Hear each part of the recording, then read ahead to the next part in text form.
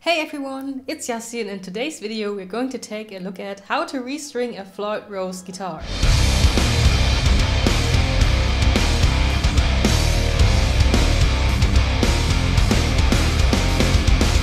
This video is created in cooperation with WERA Tools, and if you're watching until the end of the video and follow my instructions, you will be able to win one of 3 high-quality guitar setup sets in the worth of more than 100 euros.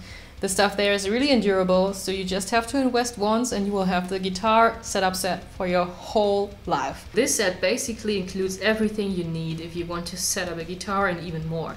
We have here different hex wrenches to adjust the truss rod, or even smaller screws or bigger screws for intonation and locking systems. We have here different screwdrivers for, of course, screws. We have here a tiny box where you can put your picks, of course a string cutter and a quick changing tool where you can get this part of the tool set and make it a string winder, which is pretty cool.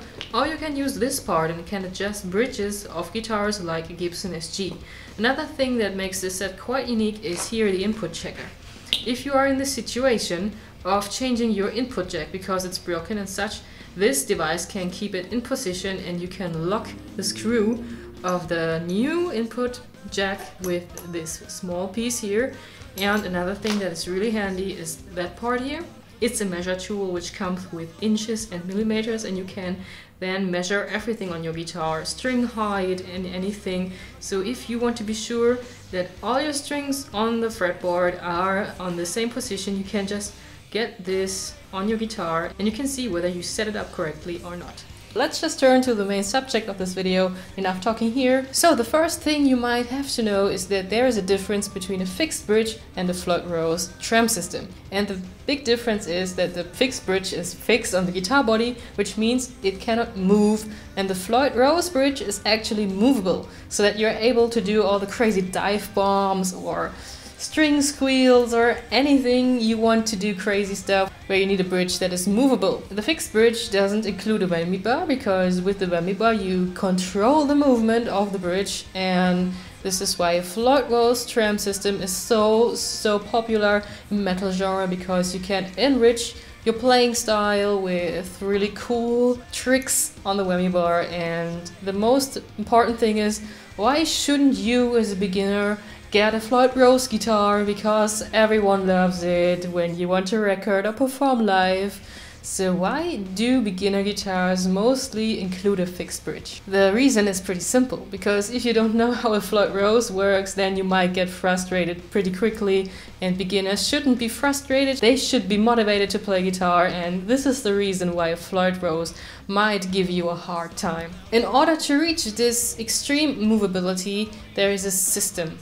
You have here in the back of the guitar some springs, and the strain of the springs and the tension of the strings on the other side are counterparts of each other. So both forces created on both ends equal, so that the bridge there is basically fixed and straight. And once you kind of mess around with the springs on the back, you might also alter the tuning of your strings, because the strings and the springs are in balance. Basically, this means you can tune the guitar with altering the strain on the springs on the backside, which is really interesting, isn't it? But you might have to keep this in mind when you're using a different string gauge. Why? If you're using a string gauge for kind of a couple of months, you have a setup with your guitar that suits for the string gauge, and the bridge will kind of be straight. If you're then changing to a lighter string gauge, like I will do, then the tension of the strings will get lower, which means that we have to actually release a bit of tension on the springs, because you have less tension on the strings. You can use a string cutter, cut all the strings on a fixed bridge and just kind of clean the fretboard and do stuff with the guitar, polishing it, and the Floyd Rose will kind of punish you really hard if you do this, because all of a sudden all the strain on the springs is gone and you have to adjust the bridge from zero. And this can take like an hour. When I did this for the first time, it took me 1.5 hours. I can do it now faster because I know how to, but don't do this. Don't change strings at once, do it from time to time. Why?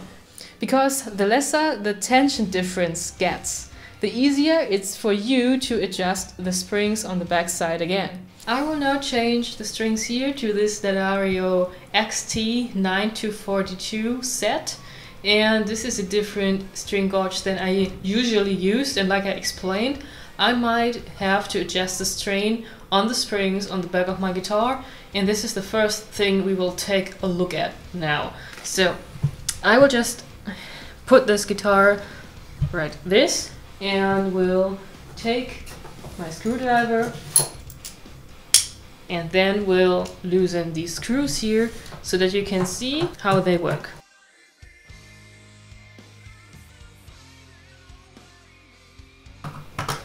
These are the screws, and I can do here some alteration. So if we are now dialing the high E string, we have it like this, and if I will just alter the tension of the spring, something like this will happen. Now I'm getting it more tension, and like you see, the note is higher. So basically I can actually tune my guitar with just adjusting the spring strain on the back. This is why these springs are so important, and you shouldn't mess around with them too much. Now we come to the actual string replacement. We will now take the low E string, and now we might have to use a wrench for it. It's 3 millimeters if I'm correct, and you have to loosen the screw here to get the string out of this block here. So now we have removed it, and now we have to loosen this screw here on the headstock too, because it's keeping the string in its position and locked. This is why this is also called a locking nut. You have to memorize how it was adjusted, and you see here it has two different sides. Like here is some kind of a higher point, and these points here are lower. Don't put it like this, you have to put it like that, and just take your screw side here, and we switch now to this kind of really useful string winder. Again, we apply it here on our fast changing tool, and we have to loosen here our string. Now this is enough, and I can pull it off, and the string is away. Now I can move on to my new set of strings. I play rather much, and these strings last longer. Completely typical for the D'Addario, we have the ball ends that are colored, and for each string position we have a different color. We don't have here a fixed bridge. We have to get rid of this ball end, because this ball end doesn't suit in here. So we have to take our string cutter, our beautiful red string cutter, and cut this end away. So now we can take our string and put it here in between the space of the bridge and this block here, and we have now to tighten the screw here with our hex wrench again. Don't do it that strong, because otherwise you would damage your system. I'm like really paying attention. That's enough, it doesn't move anymore. Now we have here our fresh string, and we need to put it right under this part of the headstock, because otherwise it would go like this, and you have a problem with the stability, and also it looks totally stupid because it's not meant this way. We have to put it right here and make sure that the tuner here, the whole of the tuner, is in the right position, so that we can just put this thing through like this. Now it's getting through, and like you see, we have a lot of bare string. What I do is I always take the distance of 2 tuners, like here, and we'll cut it away here. All we have to do is getting this string tight, and we will do it by just holding it here, and we take our string winder and we'll fasten the string like this. And like you see, we can do it 2 ways, and actually you just have to find out which way is right on your guitar.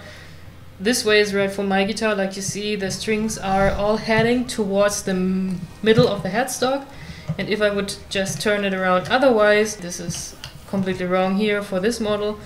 A string winder is something really handy, because otherwise you would be sitting here for quite a few minutes And that one here is pretty cool since it's tight, and like you see, actually I could have cut away even more.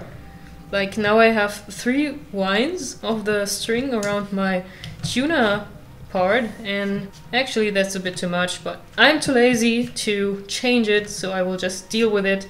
So, and we have to make sure it's really here in this small part of the headstock. Also here on the part on the bridge, the string is really tight. Now we can just take our cable and check the tuning pedal. Okay, it's an F. Now that was easy. Like you see, just because we have switched one string, we are easily in tune. That got really fast. You can tune your guitar now and you're done. No, you're not. This is the first time where your fresh string is in tension, and you might want to stretch your strings so that the string can adjust to your setup. Otherwise, if you don't do this step, your guitar will get out of tune really easy during the next days, and you have to set up your Floyd Rose completely new because you didn't stretch the strings. And we want to avoid it because it's a pain in the to change the string on a Floyd Rose. So be sure to stretch the strings, and you do it like this. So now what we're doing is stretching the string, and you stretch the string like the following. You just get your fingers up like this and push down the other part with the string with your thumb. Because this string hasn't been stretched and needs to get used to the tension, we might just stretch it. And you're not done when you just do it once, because guess what? You have to repeat it until the difference of the tuning before the stretching and after the stretching equals 0 or near 0. This is the thing, because if you're also changing to lighter gauge strings, you might not be able to tune the guitar at once there, but we will talk about this later. Now if we took now a look at the tuning pedal, again, you will see something. We tuned it to an E, but it's not an E anymore, so we have to tune it back to an E. I will do the stretching again. Okay, it's near the E, and I think we just have to do it like a 3rd time and we are done. Okay. Right on. I think that's enough. For rough tuning, this is completely okay. So now you see that we have to do a 2nd string in order to put back our locking part here. So what we have to do now is doing all the stuff again for the A string.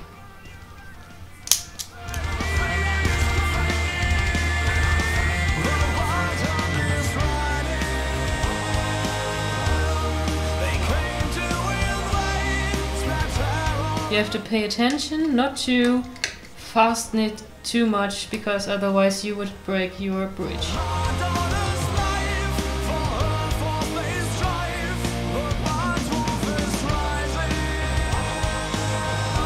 We need to make sure that we don't have that much string left, and again I will take the distance of 2 tuners, which is about this, and will cut away the rest of the string with my string cutter.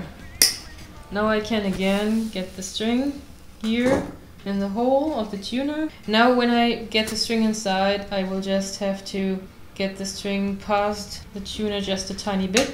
If I would just put it like this, I don't have that much space for the string left so that it can adjust to the tension. And if you want to switch to other tunings, then also you would have a problem, because there's not enough string left to adjust to the tuning. So what we're doing here is just leaving a bit here, tiny bit, and then we will roll the string around the knob.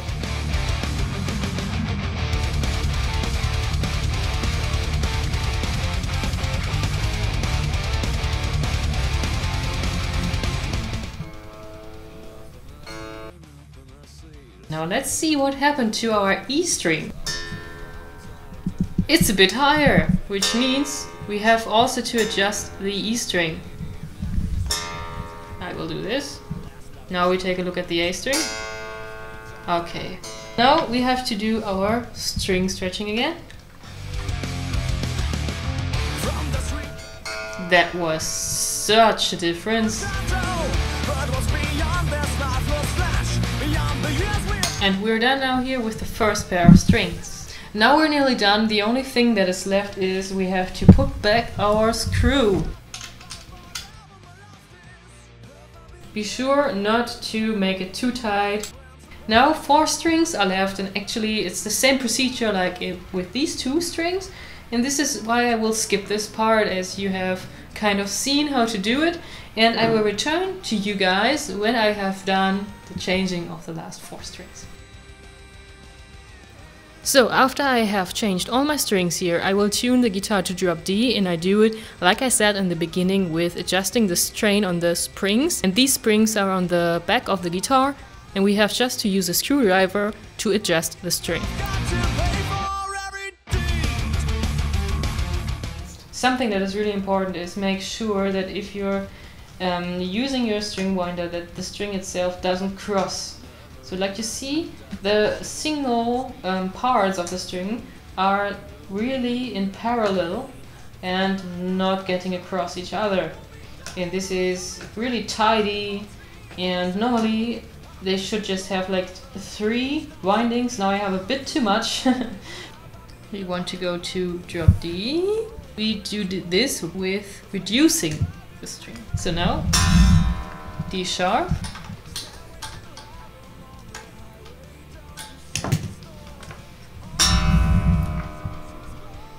D,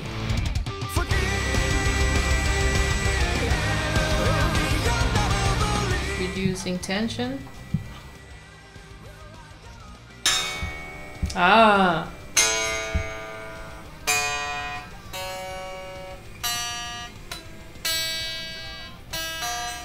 now we have to get more tension on the higher strings again. Now that's pretty much nearly accurate.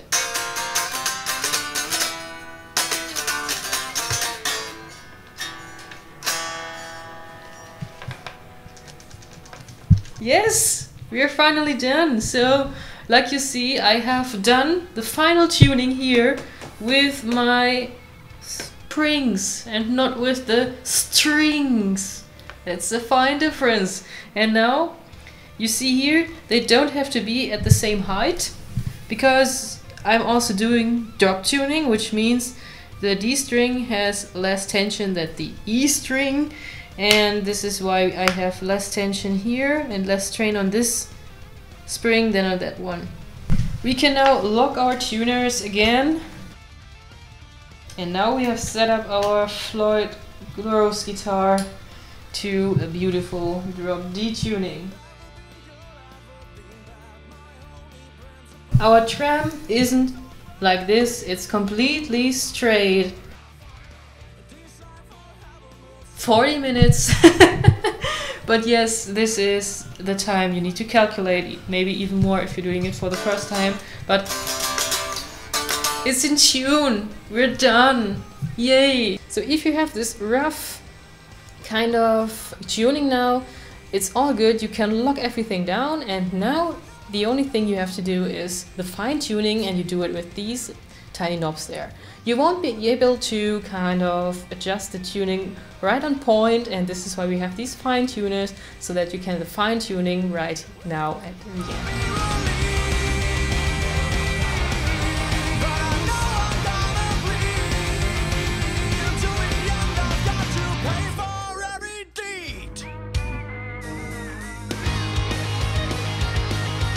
Right, I hope this tiny video has helped you how to adjust the Floyd Rose bridge with new strings and such.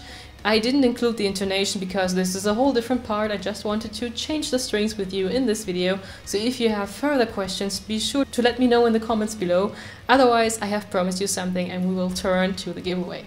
You can win one of these 3 guitar setup sets by WERA Tools, and the only thing you need to do is subscribe my channel and write a comment. In this comment you tell me why you desperately need this guitar setup set, and you need to use the following hashtags in order to participate. You need these hashtags, otherwise you are not participating, and I will choose the winner randomly on my Instagram account by writing all of your names on a sheet of paper, and just you will see. Yeah, otherwise I hope you stay tuned and rock on. Like always, I want to say thank you for the lovely support on Patreon, especially during this serious time. I'm really grateful for it. You will find several videos on Patreon too, and let me know in the comments if you want further tutorials on the guitar, about the guitar. Otherwise, if you like this video, feel free to check out more of my stuff.